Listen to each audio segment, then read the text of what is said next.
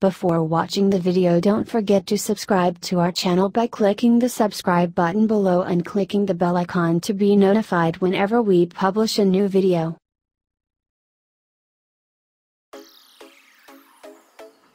From the river, stream or spring, the water is delivered to the pump through a slanting pipe.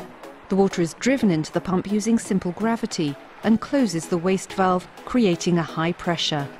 The water then travels vertically through the pump body, opens the delivery valve, enters the pressure chamber and compresses the air in the column. The compressed air then forces the water back, closing the delivery valve. All the time, water then flows up through the delivery pipe. Then the pressure falls in the lower part of the pump and the waste valve opens, allowing the water again to flow down the drive pipe. The wasting valve closes once more, the delivery valve opens, and the cycle starts again. Thanks for watching.